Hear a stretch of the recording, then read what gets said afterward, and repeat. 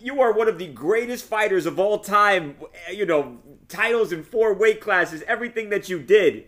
Mike has been looking like a killer in these videos that he's been putting up. What do you say to the people who are already counting you, Roy Jones Jr., out of this fight? I mean, I understand because Mike, well, not only does he look like a killer, Mike is a killer. You feel me? But the whole thing about it, what you got to realize is Mike is a killer. Mike's like a cheater. Mike's the kind of killer that got to go kill quick. If you don't kill quick, he got problems on his hands. You understand me? So if Mike can't come out and kill quick, which he fighting one of the smartest, savviest guys to ever do the thing, if he don't kill quick, he in trouble.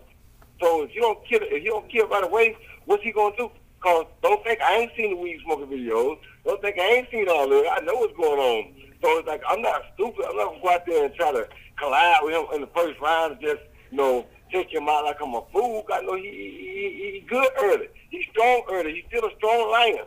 But he's got cheater mentality. A cheater mentality means I got to get it quick. If I don't get it quick, that cheat out of prep. If you don't get it quick, it belongs to me then. So that's the plan. You wait out that initial cheetah burst, and then when he's tired, you come in for the kill. Now you got to go to work. Now you may not kill, but now you got to go to work. So once you, like Andy told Joy for me, let me see you box. When we get that point, now we got now the bell rings. Now the clock come on. Now we on the clock.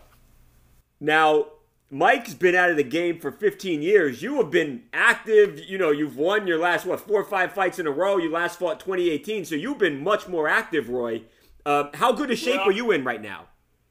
I'm in pretty good shape right now, but the good thing about Mike, here's the thing about Mike, you can't take that for granted because he's like George Foreman. George Foreman sat out for like a decade and got his body back together. Yeah. And that makes them a lot better.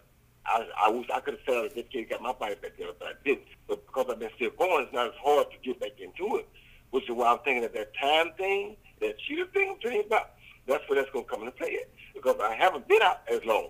So I know what it feels like to go 8 rounds. You don't forget.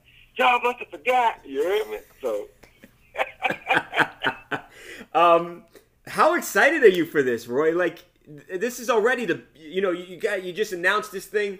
It's already, the whole sports world is talking about this. It's the biggest event in the world right now. All over. Let me just say this much.